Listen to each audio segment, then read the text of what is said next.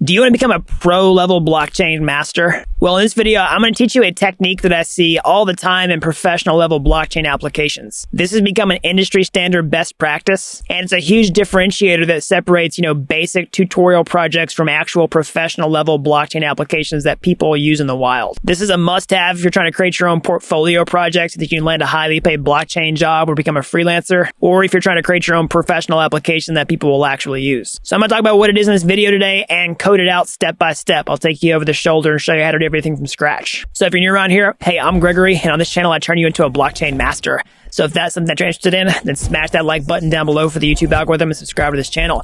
And if you want to know how to master blockchain step by step from start to finish, then head on over to dappuniversity.com/bootcamp to get started today.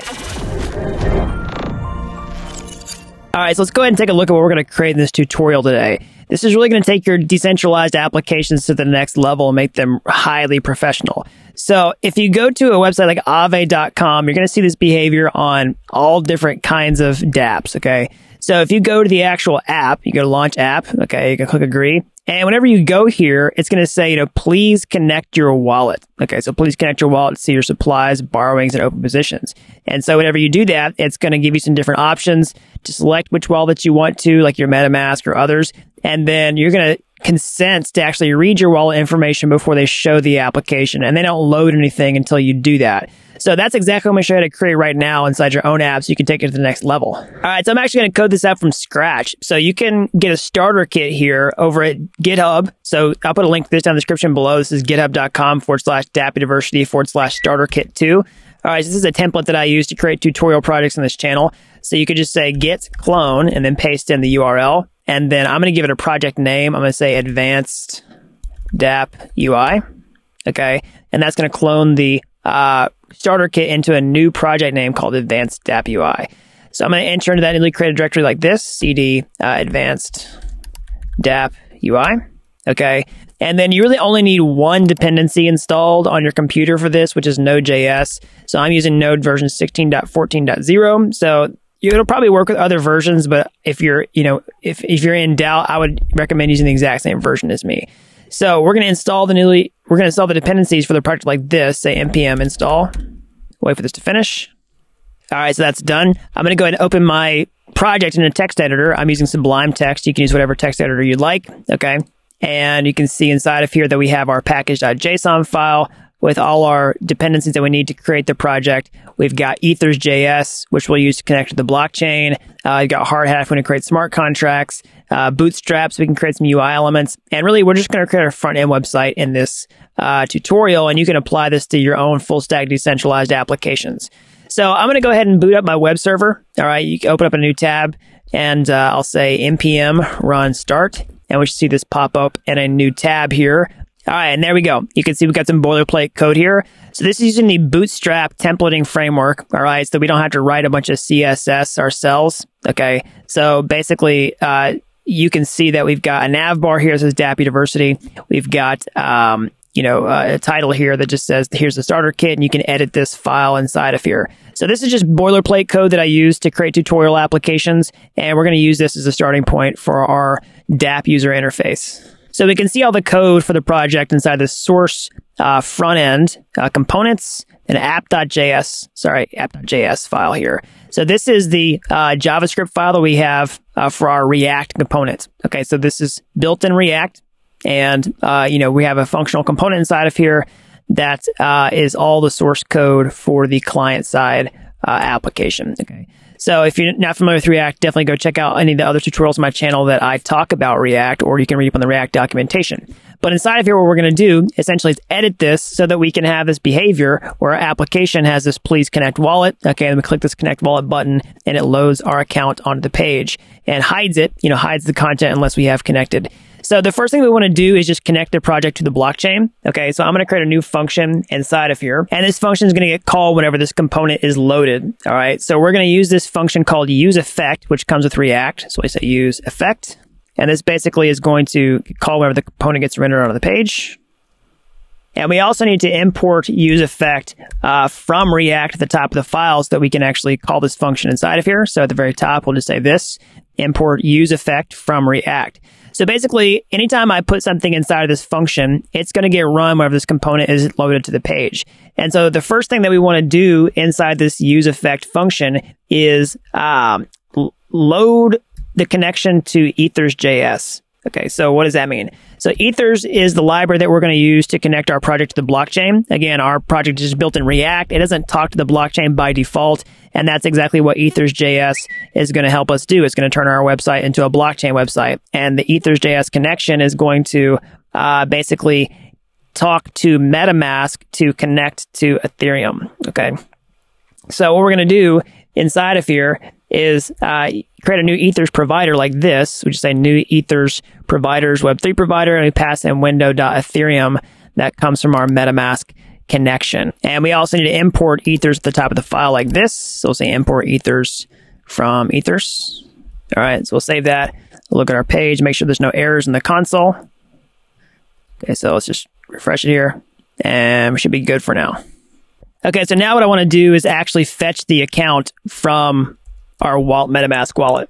All right, so I'm going to do is create a new function here called const fetch account.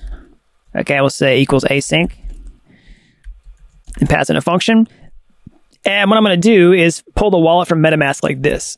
I'll say const accounts equals await window.ethereum.request, and then you pass this method to fetch request the accounts. Okay, this is going to pull all the accounts in the MetaMask wallet that you've agreed to connect to. All right, and then we'll say console.log accounts. All right, so let's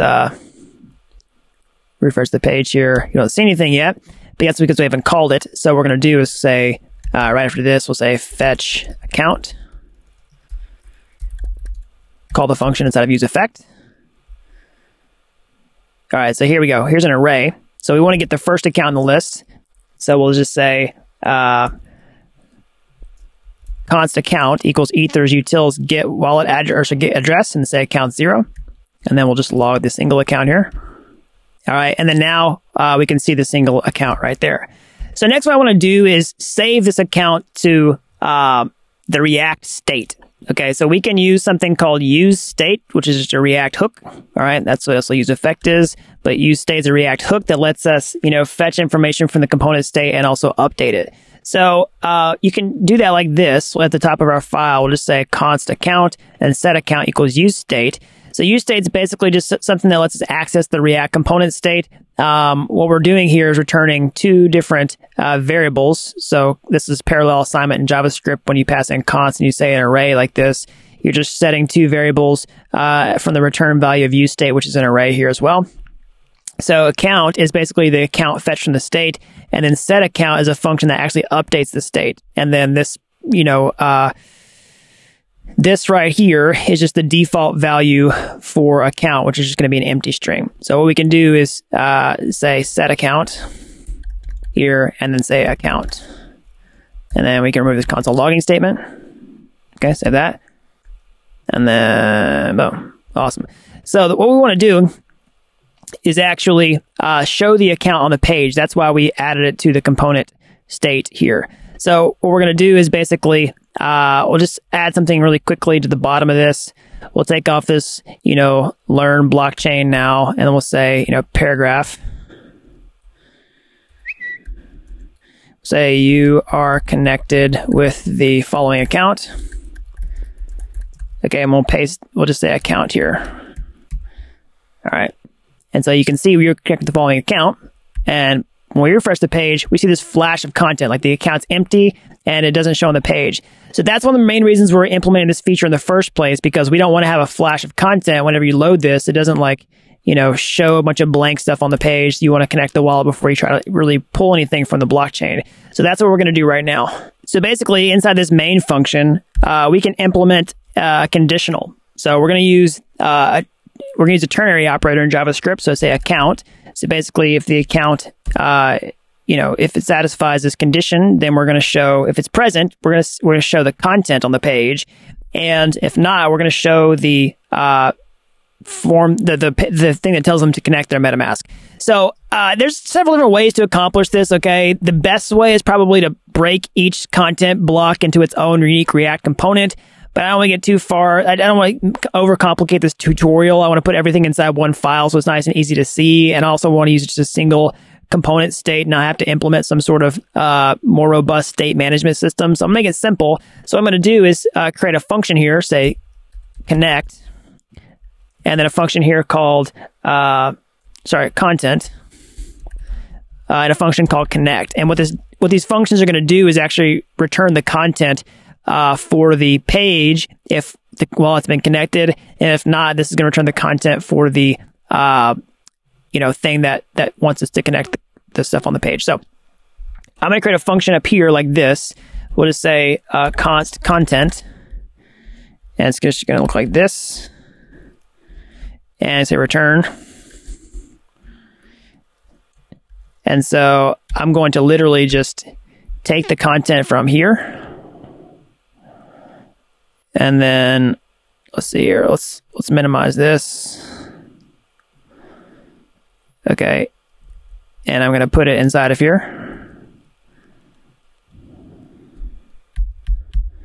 All right, so again, this probably belongs in its own component, but I'm just going to put it inside of here to make things really simple for the sake of this tutorial. All right, then I'm going to take that function, I'm going to duplicate it, and I'm going to have, just going to duplicate it, and then go back to the original one and call this connect. Okay, so this will say, what I'm going to do is say, well, I'm just going to leave them for now. Okay, so right now, we should see no change on the page. Everything should still work.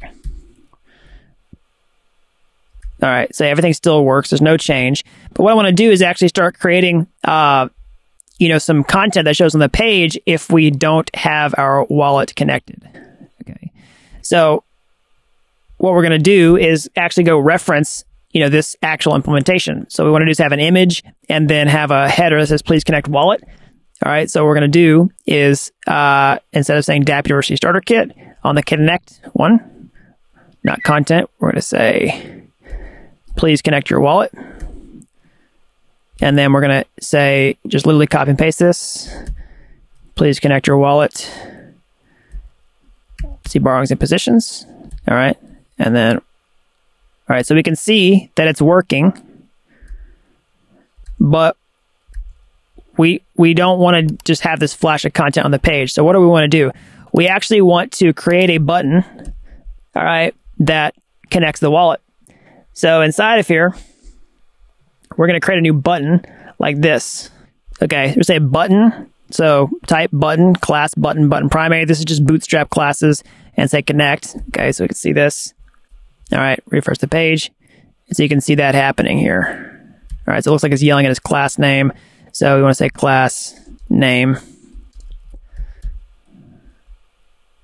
All right, so now we're automatically fetching the account inside of useEffect. So what we want to do is take this off, okay, and we only want to call connect. All right, now it looks right. Okay, we only want to call connect whenever we click this button. So right now the button doesn't do anything, but now what we want to do is inside of here say on click, okay, equals fetch account. And we want to take the parentheses off because we don't want to call the function. We just want to tell it which function is going to get called whenever we actually click. So let's save that and then say connect, and then boom, there you go. That's the exact behavior. So let's change the connected content first. We'll just say, welcome to my awesome Dapp. Okay. Boom. Welcome to my awesome Dapp. You're connected with the following account. Awesome. That's it. So that's literally how you connect your wallet with MetaMask and request the wallet before it's actually connected to the blockchain. Now I want to show you one more thing, which is how to actually change this wallet address if you're switch wallets inside MetaMask. So basically, if I go into MetaMask and I change wallets here, I actually want the page to refresh and show the new wallet on the page. So I'm going to show you how to do that right now. So inside of useEffect, we're going to create a new event handler like this. We're going to paste it in and say window.ethereum on accounts changed. We're going to pass in a function, and we're just going to call fetch account again. And whenever we fetch the account, it's going to update it and show it on the page. Okay. So let's go back here. Let's actually change the account. Okay. And then boom, you can see the account change here on the page. All right, so that's an overview of how to create a wallet connector to your application. So I'm going to put a link to this down in the description below if you want the final code solution in case you got lost somewhere or just want to steal the code quickly. You can find that link down below. So I hope you like this video. If you want to see more videos just like this, that you can become a blockchain developer, definitely go to my YouTube homepage. You can find those free courses there. They're like Udemy courses, but they're totally free. And if you like those and you want to take the next step, or hey, you want to learn how to master blockchain step by step from start to finish, then head on over to dappuniversity.com/bootcamp to get started today. All right, so that's all I've got. Until next time, thanks for watching Dapp University.